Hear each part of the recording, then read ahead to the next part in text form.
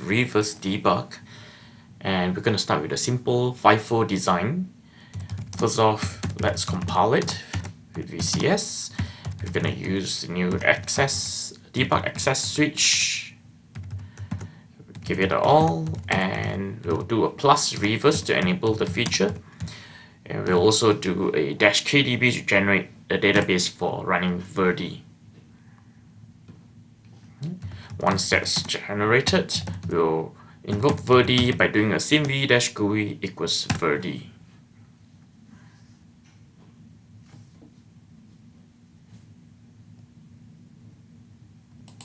Okay, the first thing we are going to do is to go into the preferences to turn on the switch to enable reverse debug.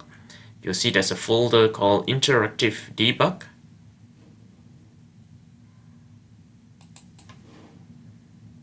We'll expand that, and there is the reverse debug options.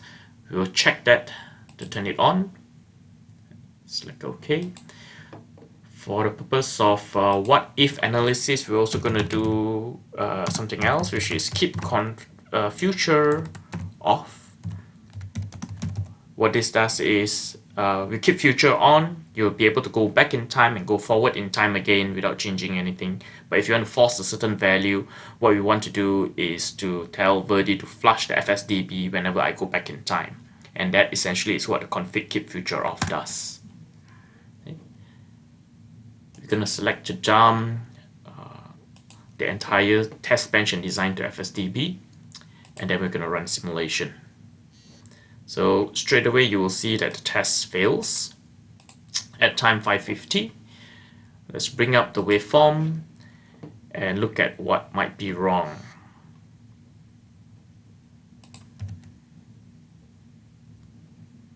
I'll just pull in all this bunch of signals, and I know I also have an internal pointer in a FIFO, and let's look at that as well.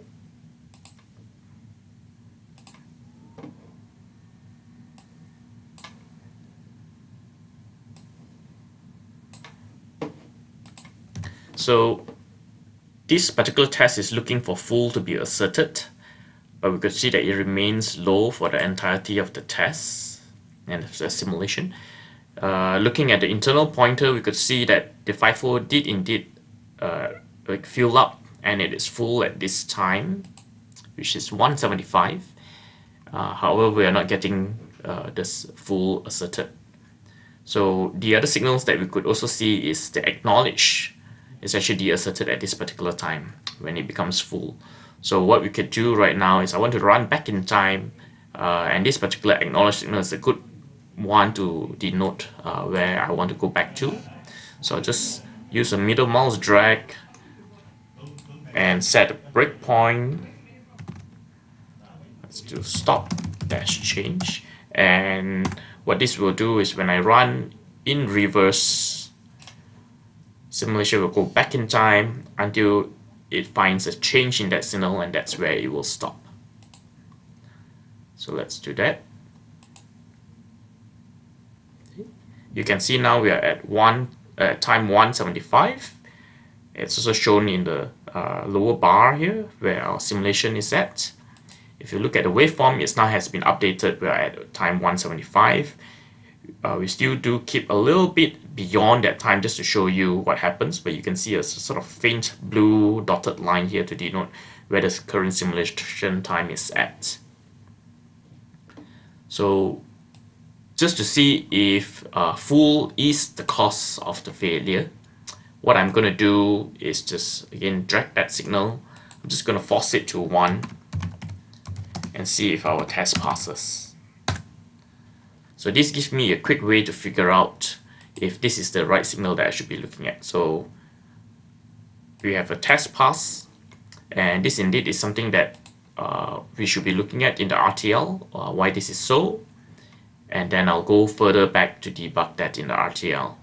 But it gives me a quick way to figure out if this is the right signal, if this is what the test is looking at. What else can we do?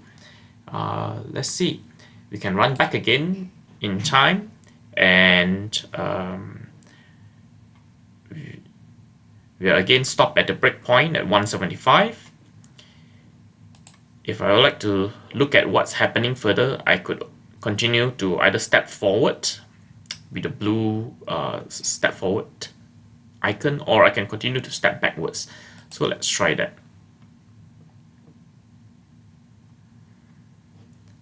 Let's turn on annotation on the source code.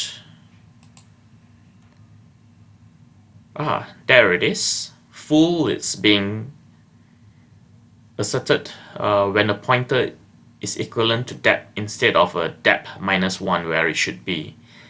So this is likely a point in the code where I want to change and then rerun. So by being able to go forward or backwards,